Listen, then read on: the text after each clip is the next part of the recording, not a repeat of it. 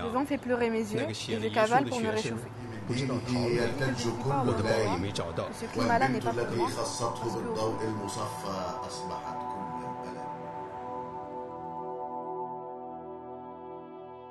Writing poetry is just like trying to conquer a very huge castle. You are down in the bottom and you are moving around and you would say, oh, probably I would climb it from here. And then you try, and then probably from that point, probably from this point, and you live years and years and you might die without knowing how to conquer this castle.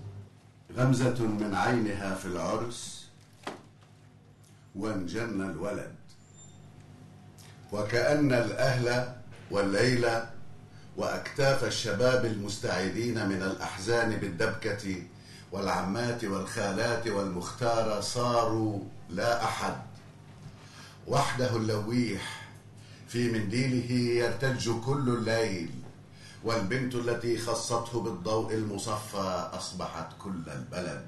Mourid Barghoutis is a wonderful Palestinian poet. He was born in Ramallah, and Ramallah is his city. But he happened to be in university in Cairo. He was about 19 when the 6 Days War happened. So he was immediately deprived of a country and couldn't go back there for 30 years.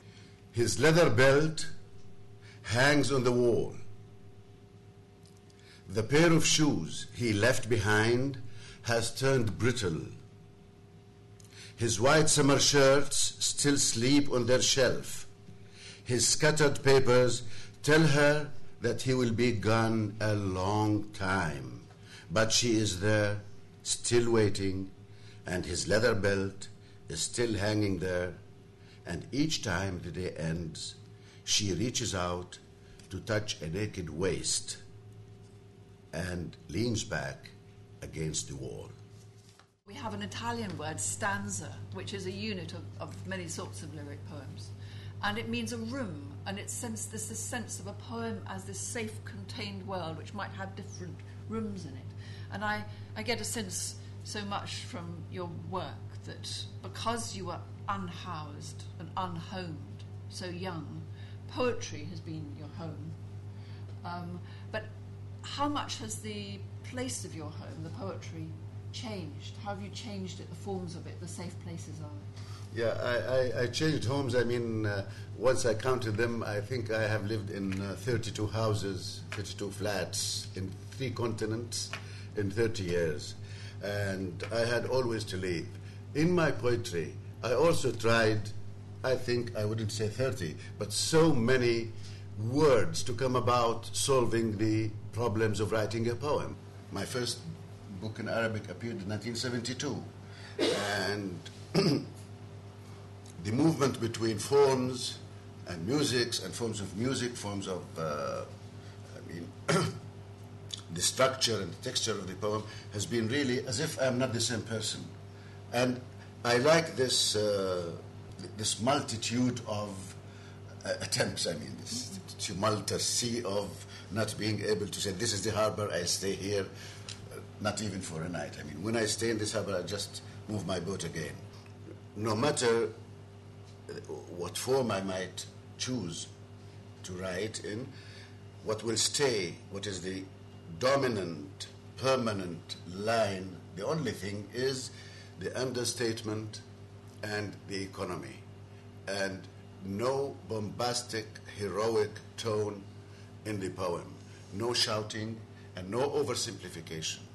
Because oversimplification is bad in human relations, in love, in cultures, in war.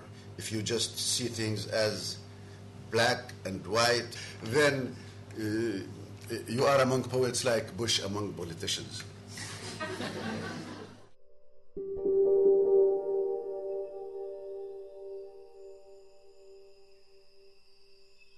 This book is so full of wisdom about poetry and what it is to be a poet in a homeland that you have lost, a language homeland. And he's a wonderful poet, and this is a wonderful book.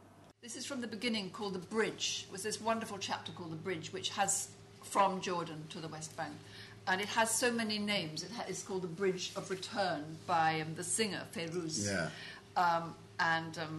There are other names for it. The Alembi Bridge, because Alembi conquered Palestine through it. And King Hussein Bridge, because the Jordanians are fond of their king. They used to call it the Bridge of Dignity, because when they signed Oslo, which was totally undignified and scandalously detrimental to our cause, and the results are seen now, they called it dignity. I mean, this is the verbicide of a sort. And then the Palestinian, my people of my village and all the Palestinians would call it simply the bridge.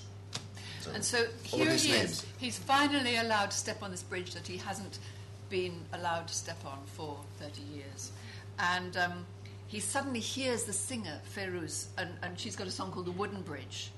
Unusually for her, the lyrics of the song are more direct than one would wish. How have they settled in the hearts of intellectuals and peasants and students and soldiers and aunts and revolutionaries? Is it people's need to have their voice heard through listening to it from the mouth of another? The silent ones appoint the speakers to deputize for them. People like direct poetry only in times of injustice, times of communal silence, times when they are unable to speak or to act. Poetry that whispers and suggests could only be felt by free men. Yes. Under dictatorship, you have to whisper. But under military occupation, your people would like you to be the strong fighter and their spokesman, and they expect you to say what is in their mind, and then there's no chance for poetry to be poetry if you just give the people their expectation. In all just causes, beauty is resistance, because an ugly poem, even if it is patriotic and anti-imperialist and everything, an ugly poem, a bad poem, is also bad for the cause. It's also fine to die in our beds, on a clean pillow, and among our friends. It's fine to die once, our hands crossed on our chests, empty and pale, with no scratches, no chains, no banners, and no petitions. It's fine to have an undusty death, no holes in our shirts, and no evidence in our ribs. It's fine to die with a white pillow, not the pavement, under our cheeks. Our hands resting in those who are loved ones, surrounded by desperate doctors and nurses, with nothing left but a graceful farewell, paying no attention to history, leaving this world as it is, hoping that someday someone else will change it.